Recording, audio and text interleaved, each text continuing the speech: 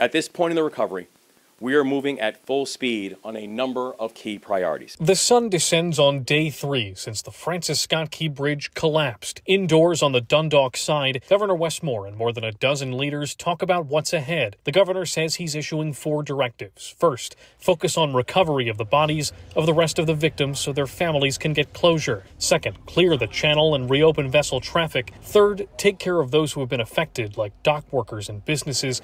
Fourth, rebuild the bridge. We have a very long road ahead of us.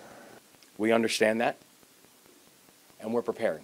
The Biden administration approved a state request for an initial $60 million. That will be a down payment toward initial costs. More money is expected to come later. The Army Corps of Engineers is moving the largest crane on the eastern seaboard to Baltimore to help. But before we can actually engage in lifting, we've got to complete the assessment process of the bridge and the pieces of the bridge that are in the water, so that we can figure out how to cut the bridge into the right size pieces so that we can actually lift them with the crane.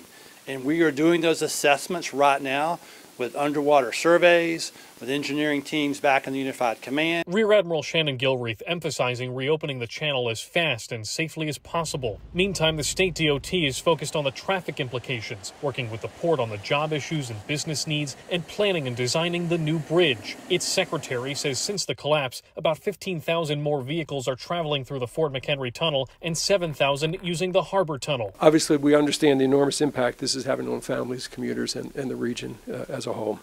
We ask everyone to be patient as you can be, and we ask them to please travel slowly, give themselves some more time so we don't create other issues, particularly for the work that we're doing out there in our highway system. One thing is abundantly clear. We are only just seeing the very beginning of the long effort to return to something resembling normal. To the people of this state, I say we are going to get through this because we are Maryland tough and we are Baltimore strong.